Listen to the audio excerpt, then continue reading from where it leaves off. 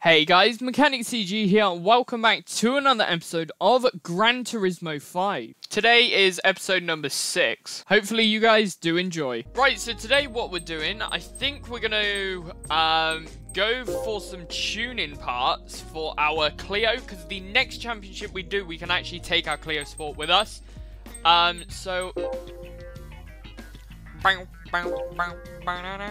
This part cannot be fitted, this part cannot be fitted, that part cannot be fitted. That can't be fitted, great.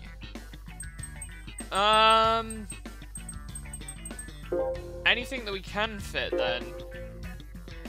So we can reduce the weight of the car a crap ton. Let's do that. That's taken a huge amount of weight off of the car. Let's see, engine, can we put in an ECU? Yes, we can. Can we do that? Yes, we can as well. 284 brake horsepower. I actually want to see how much power we can squeeze out of this thing. So obviously you have to go through that in order, which is a little bit frustrating. I always find when they force you to go in order is a little bit annoying. See, how does this work as well? 292 brake horsepower for 2,500 and 294 for 450. I think I'll go for the cheaper option. Exhaust. That's the last one I think that we can do. Though to be fair, we could do tyres, or do we have good tyres? 316 horsepower though. That's a lot of horsepower.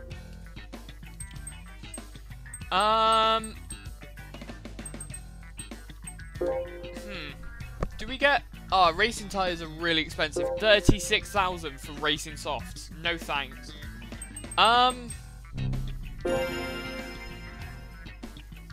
Okay. Let's take it to GT Auto. Because I think we may need to rebuild our engine as well. Because the engine is a little bit knackered in this car. It is obviously a used car, so it probably will need it anyways.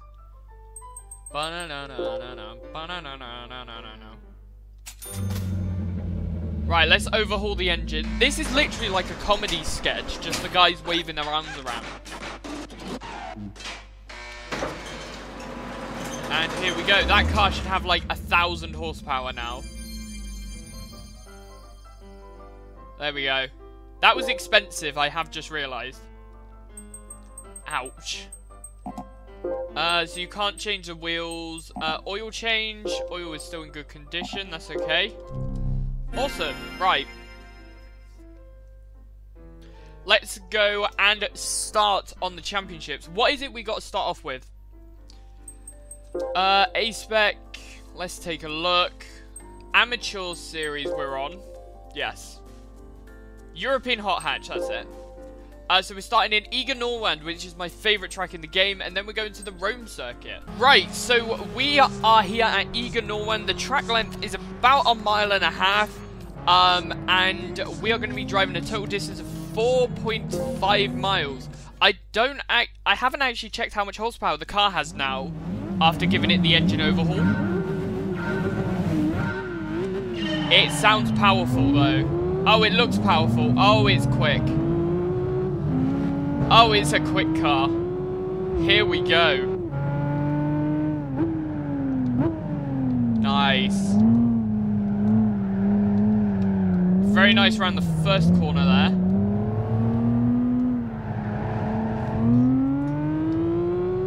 Perfect. Right. Brakes. Awesome. Nice.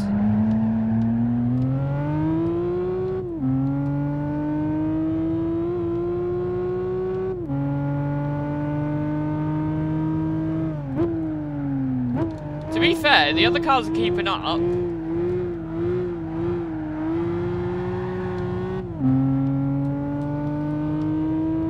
But we are going to be speeding away. Speedy boy. Oh, hit the wall there.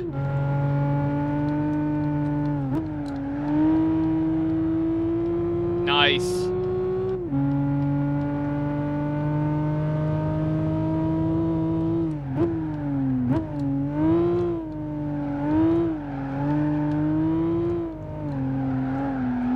Perfect. Round we go.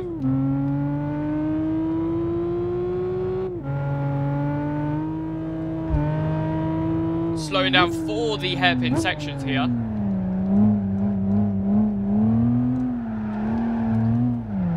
Am I drifting? Oh no, this car's rear-wheel drive, isn't it? They converted the Clio to be rear for this car.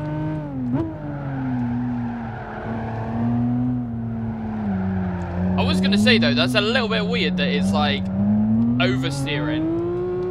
But yeah, it's a rear-wheel drive car, so kind of makes sense. Right, slamming onto the brakes through there.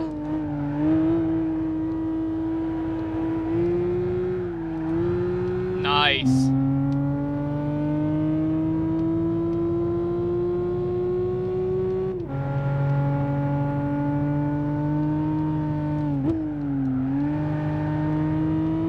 Perfect.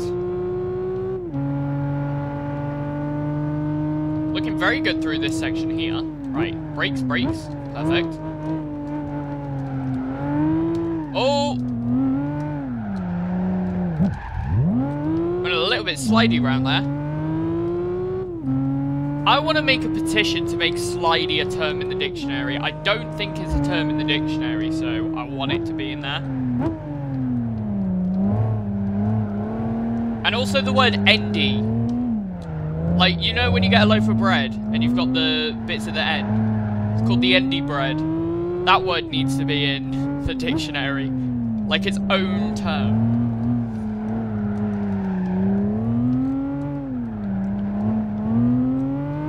Perfect. Awesome. I do like this car. It doesn't have an interior model though. A lot of the cars, I didn't realise this, but a lot of the cars in this game don't have an interior model. The thing that they did wrong with this game, though, is unlike Gran Turismo on the PSP when they made this sort of around the same time, the PSP version had no interior model whatsoever, but you could still go on the interior of the cars. This one, they've sort of took that out, so you can't go into the interior, which is a little bit annoying. Because I do wish there was an interior view. Sometimes it's easier to drive on an interior view than a non-interior view. There's the finish line, though. Nice. 4 minutes and 2 seconds, 0.653 for that. Let's have a look here. 7,380 credits. Thank you very much. And we are now level 11. Nicely done. Right, so we are here in Rome. The track length is actually a lot longer than the last one. It is 2.1 miles. So we're going for about 6.5 miles for this race. But we are in a stunning Renault Megane. So let's go. I love this game so much. Like, I'm really tempted to get out of my way. Get out of my way. The VW Beetle there. I want to get past you. Nice. What was I saying? Oh yeah, I'm really tempted to buy a PS4 just to get Gran Turismo Sport. Like, I know the game Gran Turismo Sport's already like 3 years into its life, but I really want to play it.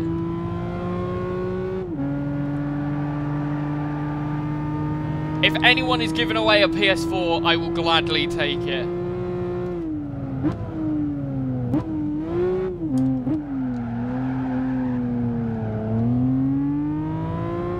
Nice. Ah, there isn't an interior. I keep forgetting about that.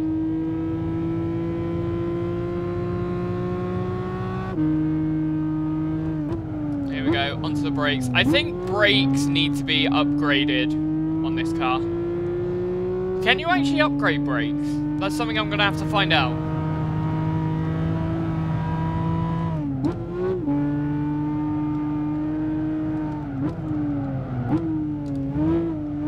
Here we go.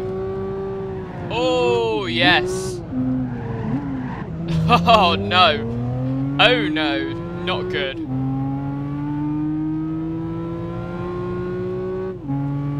That wasn't great whatsoever.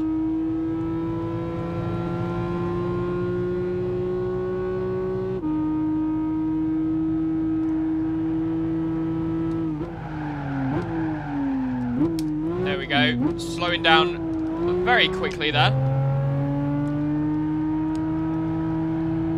Awesome.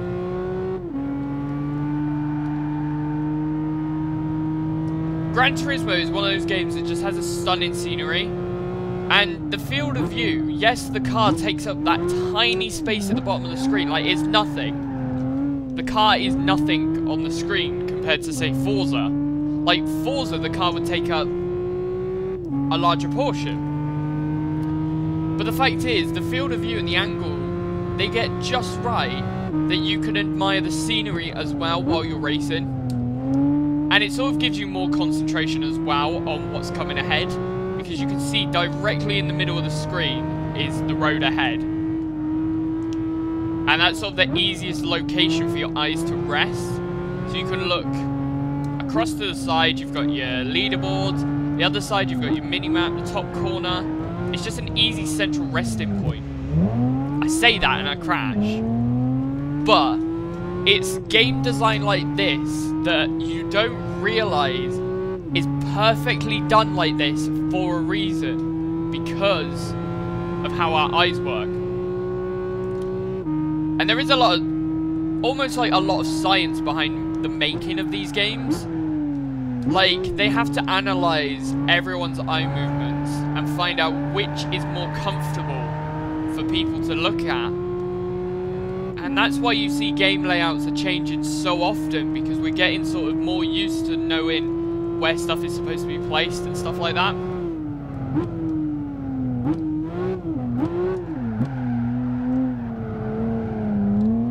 Perfect.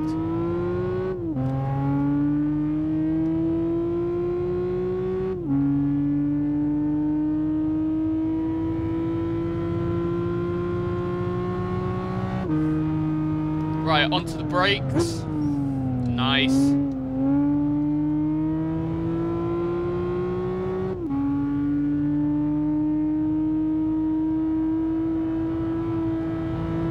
Brakes again, perfect.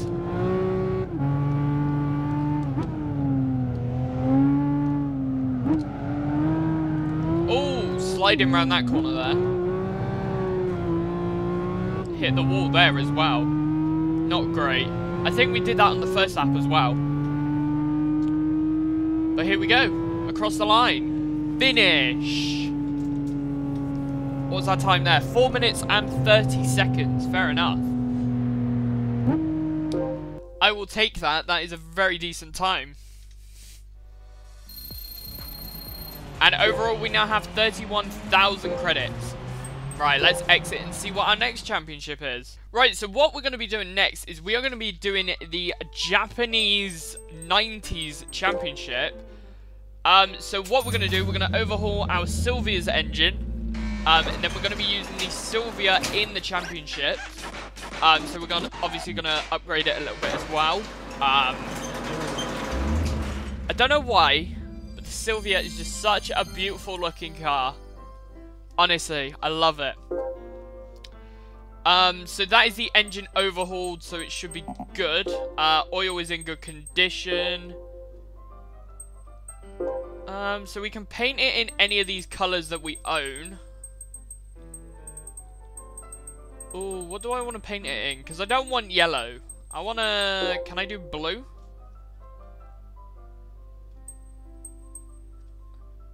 Would that look good?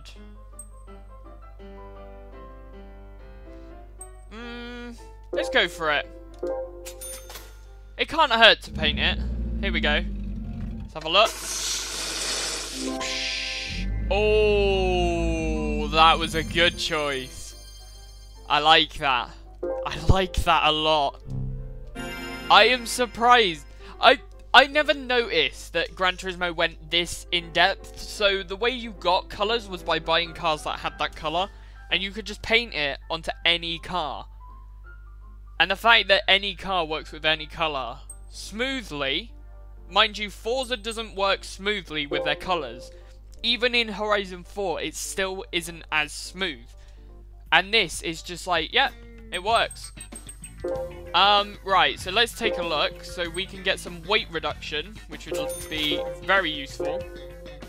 I don't think I want a carbon hood, though. Or bonnet.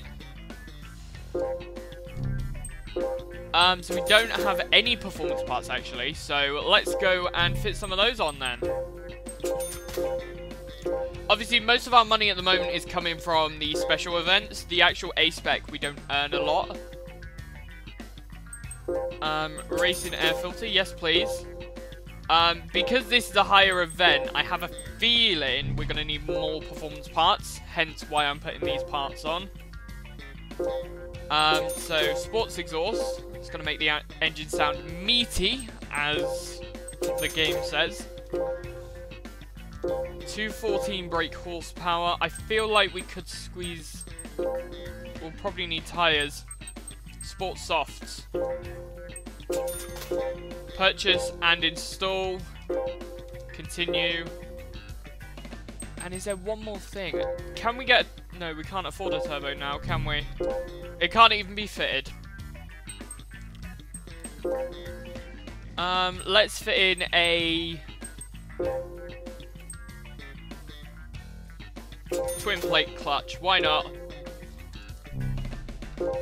It's not every day you get to fit a Nissan with a twin plate clutch, is it? I think these are 5-lap races as well, so putting on those sports softs are going to be so much better than having comfort tyres, because the comforts will wear out very quick because they're not designed for that much horsepower.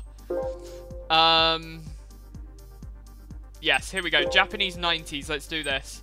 So we're on the Tsukuba circuit for the first one for 5 laps. And then we are moving on to Cape. Right, so we are here on the Tsukuba circuit. We're doing a 6.35 mile race. Let's get our nicely, freshly painted blue Silvia. Let's give this a drive. Go, go, go. Oh, the Silvia off the line is very quick now. But it does have nearly 30,000 credits worth of performance parts. So that might be why.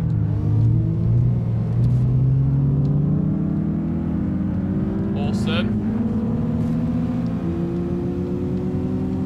I found that credits seem a lot like dollars. They seem a lot like dollars in this game. Which is surprising because you would expect a game like Gran Turismo to have yen or something as their main currency. Oh, we were braking very late there. Here we go, perfect.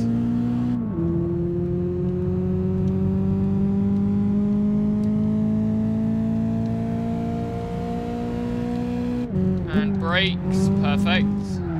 Braking again, nice. Nice. Tyres are looking very good so far, they're not getting too hot.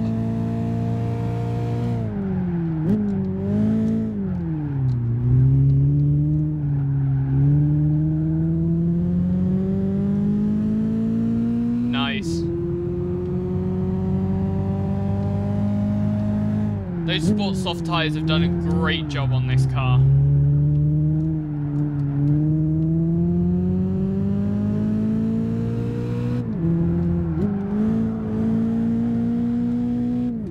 I haven't played Gran Turismo 5 in about 4 days since the last episode.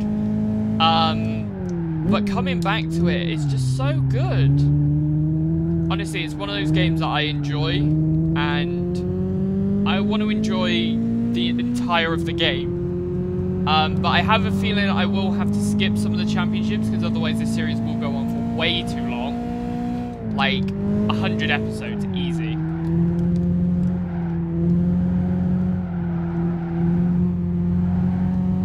Here we go, out of the corner, picking up the speed, perfect. I am looking forward as well, because obviously the first like 10 episodes are going to have really slow cars. But hopefully by the time we get to the professional series, we should start seeing some faster cars creeping in. And if not, I'll be pretty disappointed. Because again, this is the first time I've ever played this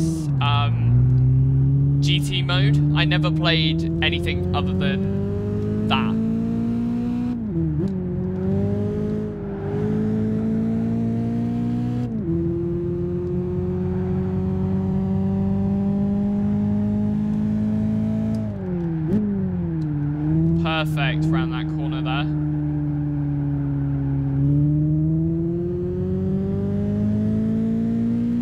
That hairpin corner is always a little bit tricky to get round.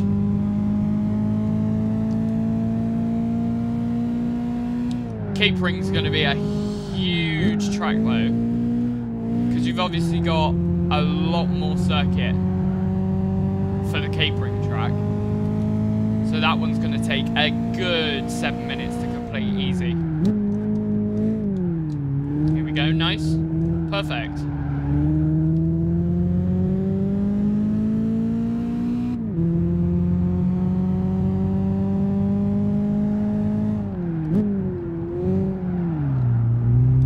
Slow down very quick there, through there.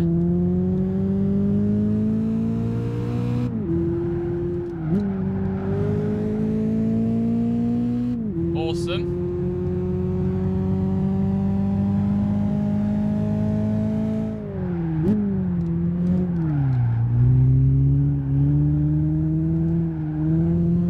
Nice. Oh, we went very wide there.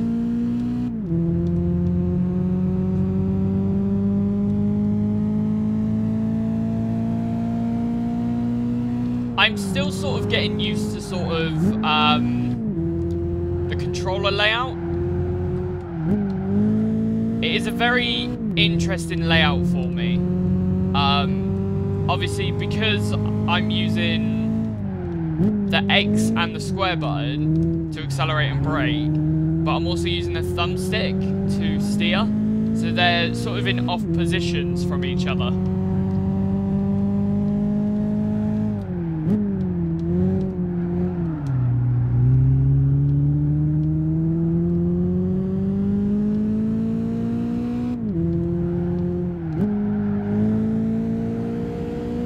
Nice.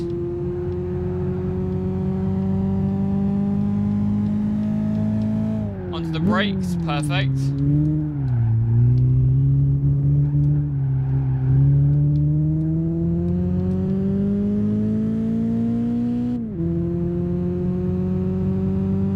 Let's go, let's go. Final corner.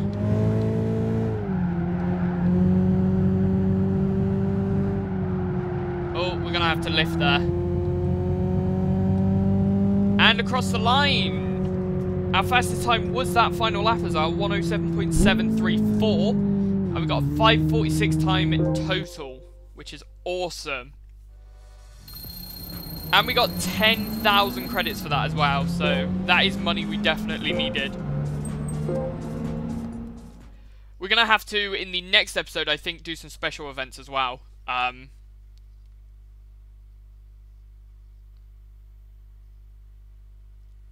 We're going to have to, I think, do NASCAR next, but that will be in the next episode. Right, onto capering. Right, so we are here on Capering North. The track itself is 2.3 miles each lap, so overall we are doing a 12-mile race.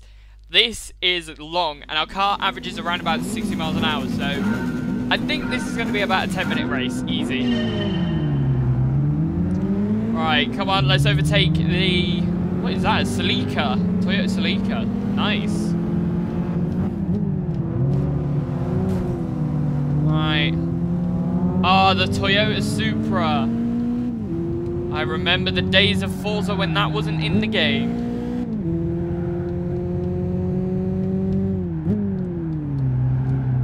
Here we go. Perfect.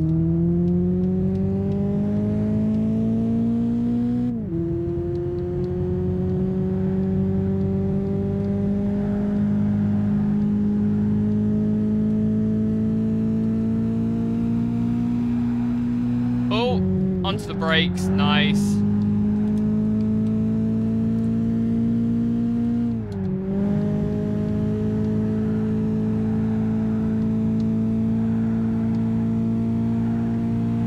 Oh, look at that. The car's gripping that corner there. 100 miles an hour around the spiral. Impressive. And over the jump. Nicely done.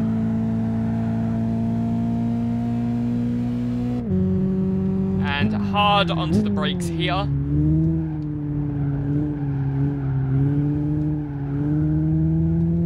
Perfect.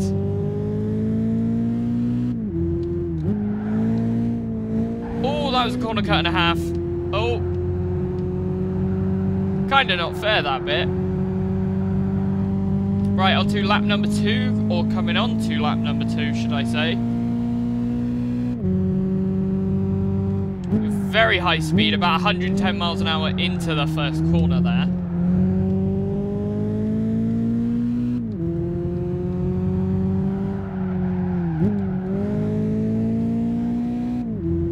Nice, right, brakes again.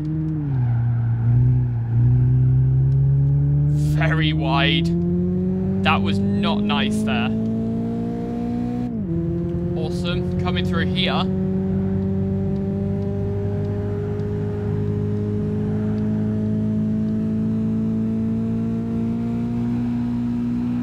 Perfect.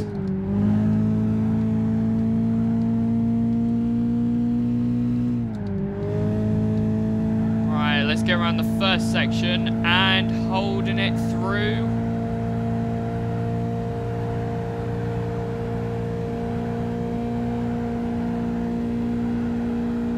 No other car can go like 100 miles an hour around that section. I've driven this circuit so many times with like AMG GTs and stuff like that. Actually, the GT's not in this, but... Oh, the AMG SLS, that's it. I've driven the SLS round there, which is a really grippy, fast car, and that can't do 100 miles an hour around there.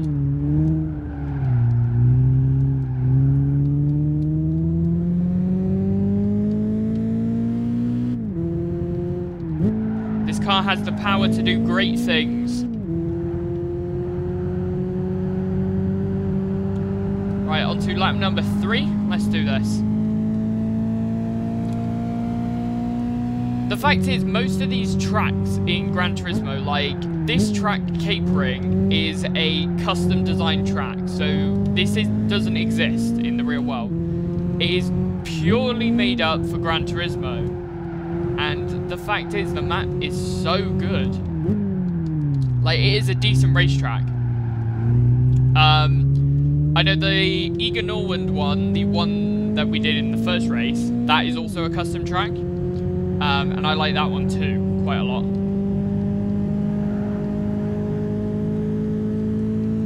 Awesome.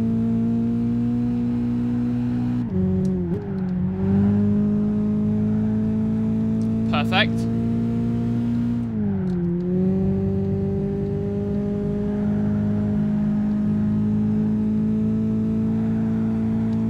Come on, let's get that 100 mile an hour again.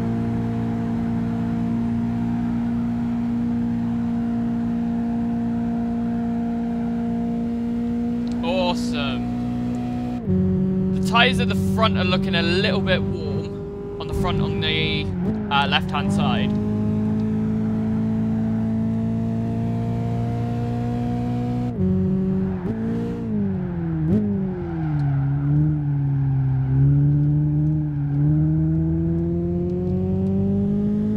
Nice.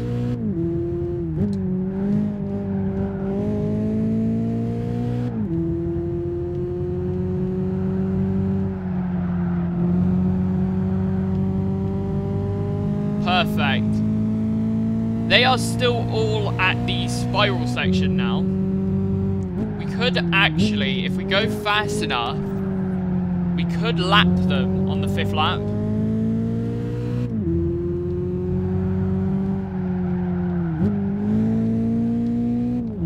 We might be in with the chance of lapping.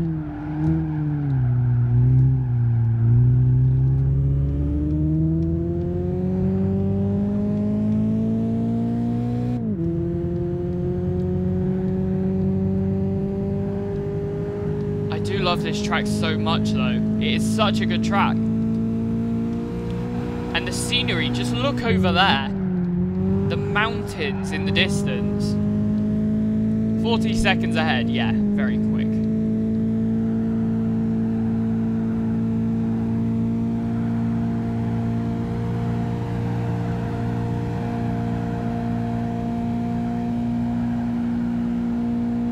Awesome.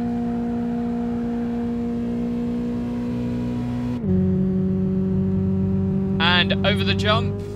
Nice.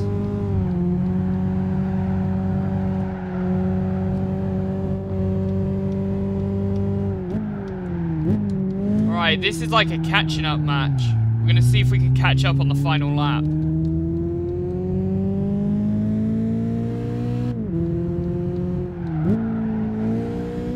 Oh, cut the corner there.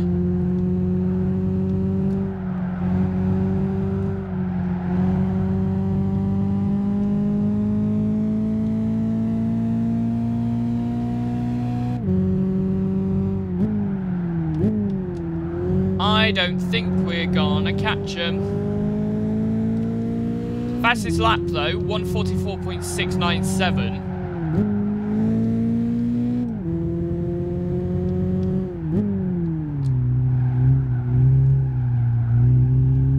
Awesome.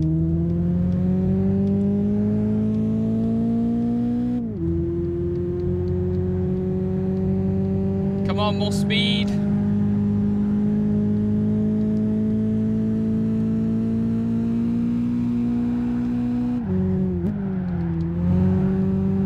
Nice.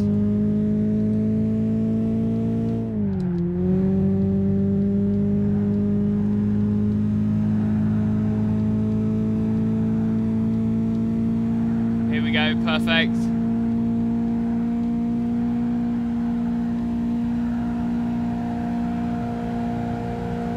Okay, so we didn't quite catch up, but we got very close to lapping.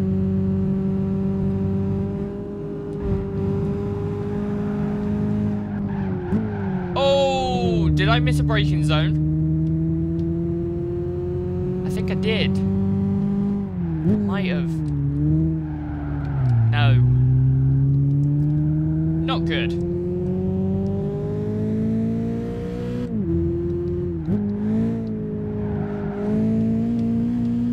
Perfect.